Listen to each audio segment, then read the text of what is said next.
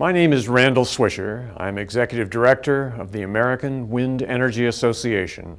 I'm here today with representatives of some of the leading wind turbine manufacturers in the world to talk about the future of this amazing technology and also to call for an immediate extension of the wind energy production tax credit. Here are some of the highlights. The future horizons are truly limitless in terms of wind energy development in the U.S. We at GE believe that wind energy can be a significant source of new jobs going forward in the 21st century. Since 2002, we have invested over $700 million in wind technology.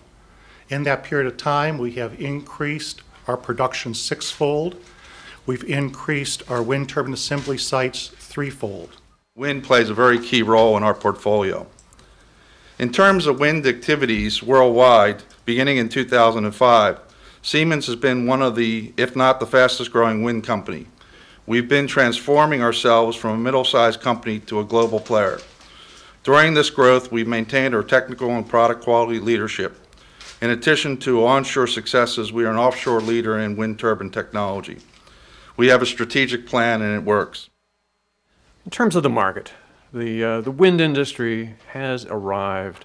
It's no longer simply a boutique industry, but really from 2005 through 2007 was the #2 source of new electric generation capacity, providing new energy to the U.S. electric grid. We actually have been the largest market for new wind turbines in the world for those last 3 years. And 2007 was really a blowout year for the industry, with over 5,200 megawatts of new capacity worth about $9 billion, represented fully 30% of the new energy added to the grid here in the U.S., the new electric generating capacity. So enormous progress and a tremendous sense of dynamism within this industry.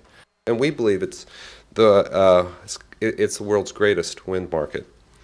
We also believe that the American people care about climate change, care about green-collar jobs, and want to be energy independent.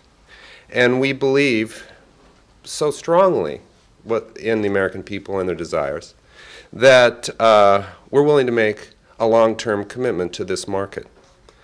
Hopefully, Congress will follow suit.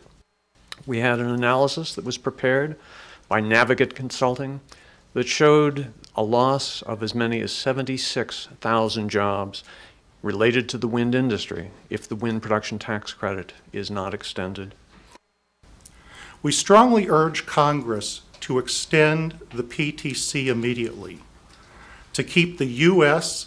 as the world leader in wind energy production, to end up continuing to increase renewables jobs in the United States so that we can have the enormous opportunity to grow green-collar jobs in the U.S.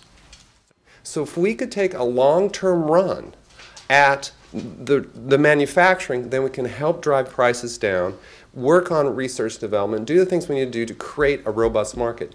In the end, the impact and importance of wind energy and other renewables to our future is underestimated. Climate change will become more evident. Competitive and stable electricity prices can be secured by wind energy.